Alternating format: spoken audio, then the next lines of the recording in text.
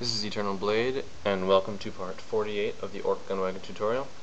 Alright, first select this entire wheel, and we're going to actually scale it down a bit. Just in the ZY direction, because I think it's a bit too big. Okay, and then deselect it, just select the wheel, polygon, select the polygon in the center there, grow it a few times, okay, shrink, and then you can just expand that one back out. Okay, because it just looked a bit too big for what I wanted it for. So, let's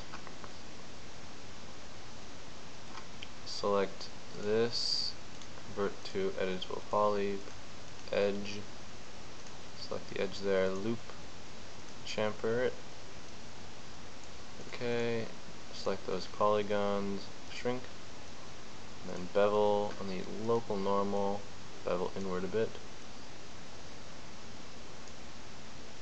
okay, just to break that circle up, edge, loop, or oops, ring, select those polygons, inset by a polygon, okay, and extrude on their local normals inward just a bit, okay, okay,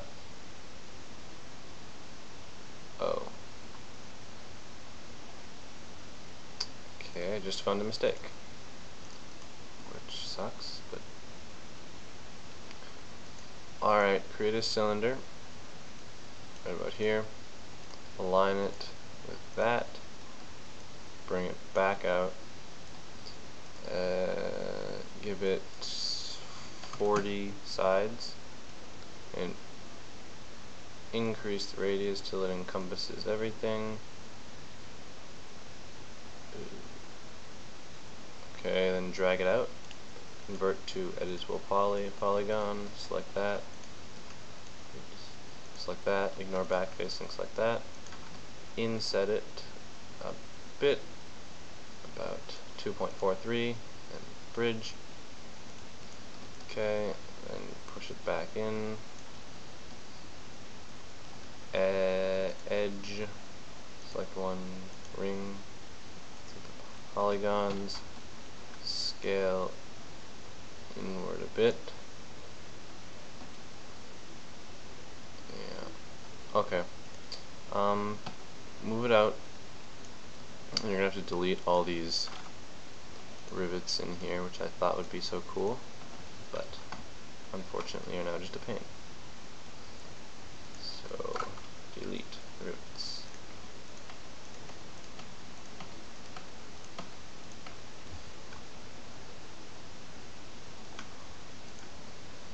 Okay, next slide this back in place here, just until it pops out a bit. Okay, and then go into the edge mode, select that, ring, select those polygons there, and then just bring them straight back. Okay, edge, select that, loop, and then chamfer. We're going to want to chamfer it about twice. Select that, loop, and chamfer it about the same amount. Okay, let's make this all black, and then give it that material. Alright, that looks a little better, but it can still use work.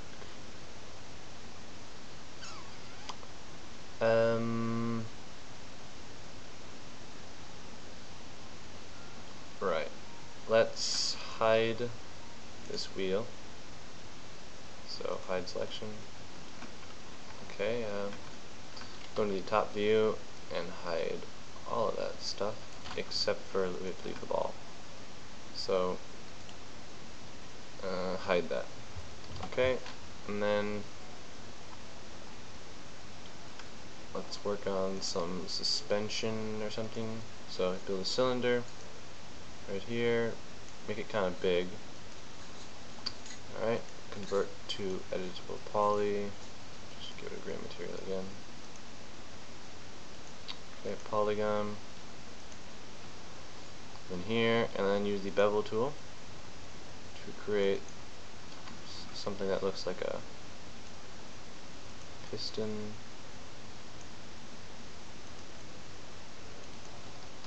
Okay, inside just a bit. Alright, and then let's we'll just stick it right in there. Then grab the editable poly, rotate it a bit, bring it left, bring it up, okay, bring it over here, mirror it on the Y, fix that in a second, okay, bring it down a bit I guess.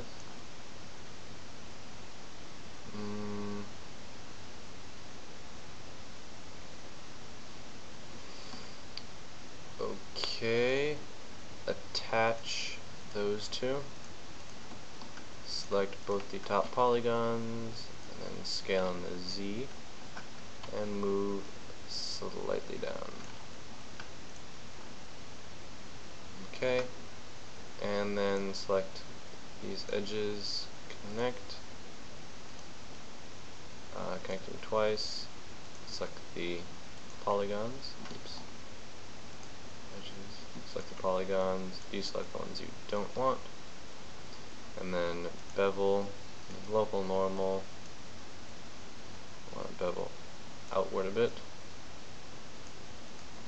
okay, and we're going to want to select both these bottom polygons. Okay, select all those, deselect, and just sink them right back in there. That'll give it the illusion of being kind of detailed. Alright, next we're going to want to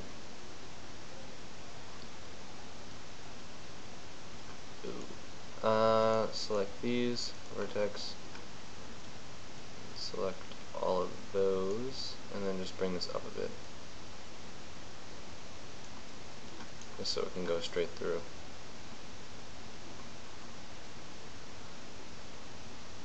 Right, let's do some major riveting. Actually, no, not riveting yet. Create a box right about here. Okay. Convert to editable polygon. Select the edges, chamfer. Okay, polygon inset. Okay, hinge from edge, pick hinge here. 30 degrees of the one segment looks pretty good. And just get straight in there. Actually, no, that's not good. Edge, select that edge, bring it up. Now hinge from edge, pick hinge. Okay. Extrude. Okay. Hinge from edge again, pick hinge. Right. Oops. Redo. Cancel. Hinge from edge, pick hinge, pick that hinge. Just kind of get it even and extrude it right in there. Doesn't have to do that much. Okay, that'll be it for part 48. I'll see you in part 49.